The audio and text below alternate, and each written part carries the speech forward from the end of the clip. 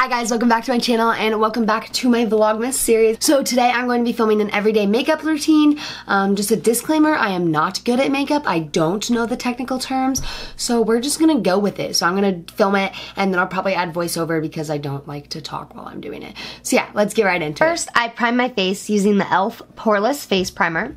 This makes my face really smooth and definitely ready for my makeup, and it's super cheap too, which helps. Then I apply my Neutrogena Healthy Skin Liquid Foundation in the shade Neutral using my Beauty Blender, and I find that this foundation doesn't break me out like other foundations because it's really light and kind to my skin.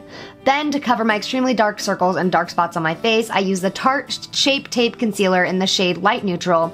This is the best concealer I've ever used and totally worth the price.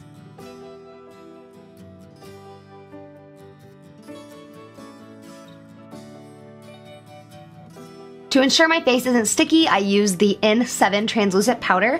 I focus more on the areas where I applied concealer, but make sure to cover all of my face because I hate feeling sticky. To add some warmth back into my face, I go in with the Pixie Book of Beauty Bronze Textures. I am naturally tan, but in the winter I am not, so I just need to add some warmth back in. Then I use the Tarte blush in the shade Feisty to add some color back into my face, and I put this on my cheekbones, of course.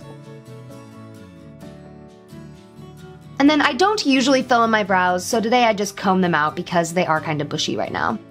Next, I use the highlighter from the Tarte Goddess Glam Eye and Cheek palette across the top of my cheekbones and down the bridge of my nose.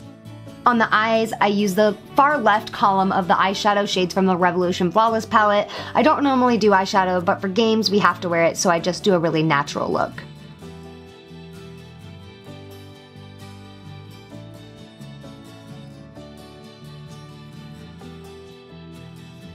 Finally, I complete the look with CoverGirl Plump Crusher Mascara. I absolutely love this mascara because it really brings out the lashes I already have while adding a little extra volume, and to make sure my makeup stays through the game tonight, I spray it with the Hard Candy Matte Sheer Envy Setting Spray.